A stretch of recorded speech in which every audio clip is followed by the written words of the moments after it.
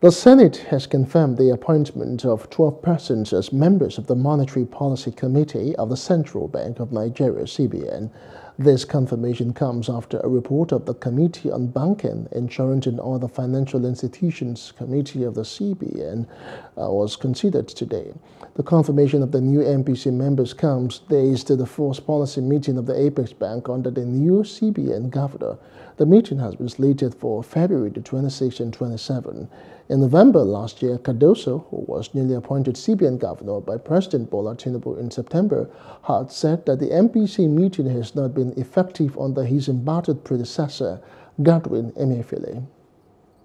The appointments are in accordance with the provisions of the Act, that the nominees possess the requisite qualification, that we did not receive any petition against any of the nominees, and that the nominees have been cleared by the Nigerian Police Force, Department of State Security, and they have their Code of Conduct acknowledgement slips. Recommendations.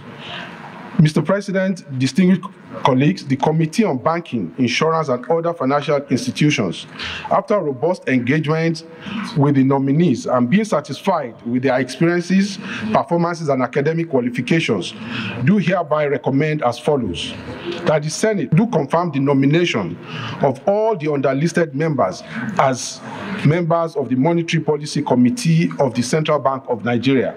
The Senate in the Committee of the Whole considered the report of the Committee on Banking, Insurance and Other Financial Institutions on the screening of Mr. President's nominees for appointment as members of the Monetary Policy Committee of the Central Bank of Nigeria and approved the nominations of Olayemi Cardoso as chairman, Muhammad Sani Abdullahi as member, Bala Bello as member, Usoro as member, Philip Ikazo as member, Jafia Lydia Shehu as member, Lamido Yuguda as member, Moritala Sabo Sagagi as member, Aloysius Uche Odu as member, Agu Pauline Odinkemelu as member, Mustafa Akiyumi as member, and Bandele Eji Amo as member.